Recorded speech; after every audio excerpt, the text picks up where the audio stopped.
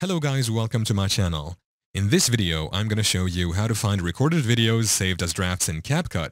It is a fast and very easy tutorial, so let's dive into it. First, we need to make sure Capcut app is downloaded and installed on our phones. If not, just go to Play Store for Android users or App Store for iOS users and search for Capcut Video Editor and have it installed in your phone and updated. I know you had already recorded a video on your Capcut app. Now let's open the Capcut app. In here, you will see New Project at the top. We also have all the projects you have worked on displayed below. You might have scrolled through them and haven't found one, if at all you have worked on many projects. To find it, click on these two lines with a pen icon right here. Once inside it, you will see these two main options, View and Filters. Go to the options below Filters, which are All, Edit, Templates, and Camera. Now tap on Camera.